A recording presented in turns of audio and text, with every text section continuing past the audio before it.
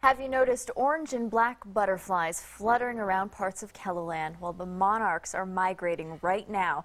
As KELOLAND's Kelly Volk shows you, it's an interesting time for butterfly watchers. Kelly? Good evening, Sammy. Check out this video from the Wagner area. Peggy Phillips sent it our way. It shows lots of monarch butterflies fluttering in the trees, and she's not the only one who's been noticing them. Takes a quick glance at Dave O'Hara's Instagram account to know he likes butterflies. Lately, the Augustana professor has made this observation. Lots of monarchs passing through just in the last few weeks. That's what I've been noticing. That's because they're migrating through the area. Sandy Richter with the outdoor campus in Sioux Falls says you'll see more in the eastern part of the state.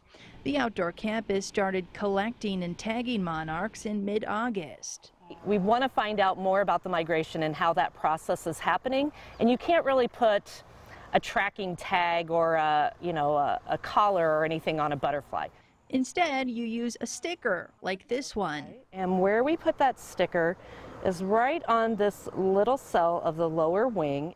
Along with a special code on the tag, other information about the butterfly is noted and later submitted for research.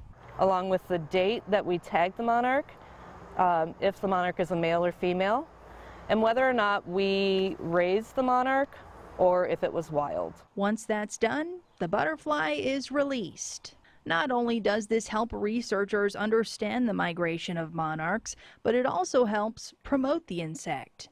Monarch populations have been dropping drastically, and so we've kind of had a big push for creating pollinator plots and milkweed. If you ask O'Hara, the more butterflies, the better. I think this is all made by a wonderful creator who really loves the fine details, and I love discovering them.